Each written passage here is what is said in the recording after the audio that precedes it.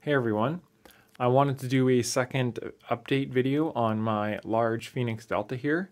So for the past week I've been waiting for one last part on this printer so that I could finish it off. Unfortunately it was sitting in my city at a warehouse for a week, finally got delivered today. So that was my Keenovo silicone heat pad here, which I've already attached to the bottom of this. So that's finally done.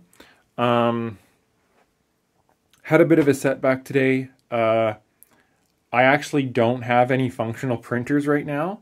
I sold my V0 and I sold my original SimpleCube, and I actually have to print some PETG mounts for this bed so that I can properly actually mount it.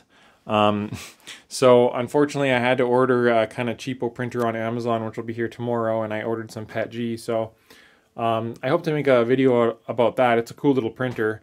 So I'll be using that kind of as my backup so I can get this up and running. But I do have all my arms remounted. I have re-greased them with some Super Lube, some PTFE Super Lube grease. So those are all ready. I am experimenting here with a 50-15 fan.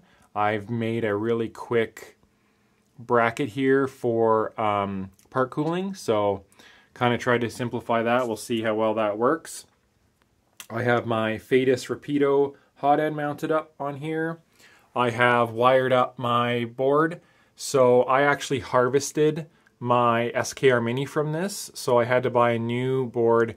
This is a Big Tree SKR E3 RRF version 1.1. I've installed Klipper on that, of course. Something a little bit different too about this printer is I'm actually going to be running this printer from a laptop. Klipper is going to be installed on a Linux laptop that I have.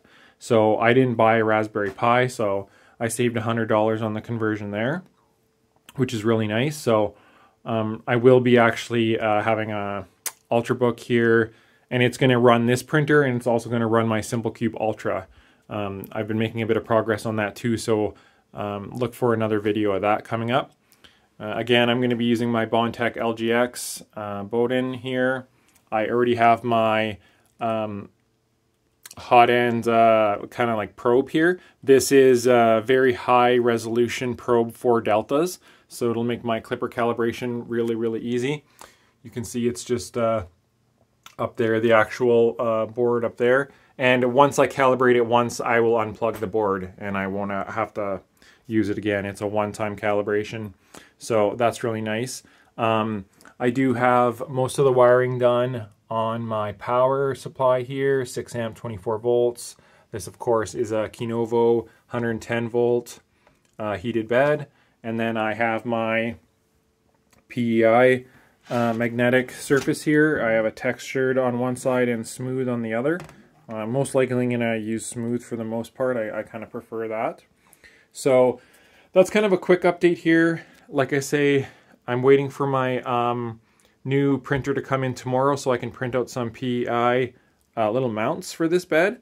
And then I can actually mount it, probably make a video on calibrating it, and then hopefully get this printer back up and running. I would like to purchase a webcam so that I can start doing some cool time lapses with this printer. It would be really neat to see, I think. So yeah, that's a quick update on this printer here. Look out for a update video on my SimpleCube Ultra. I have the frame assembled on that, and I have some things that I want to discuss on that one. There's some cool videos going to be coming up for that one there too as well. Again, if you want, I have a 10% off code with 3dhub.ca. They sell a lot of Fadis hot ends. They do have Rapidos in stock, all that kind of stuff. You can get a discount there. Gives me a little bit of kickback. I appreciate everyone who's used that so far.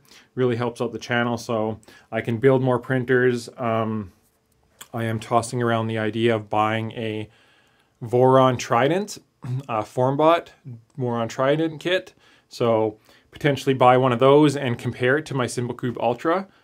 Compare it via price, compare it via print quality, that type of thing. So that would be kind of some neat content and stuff like that. So In the next video, you should hopefully see this Delta printing.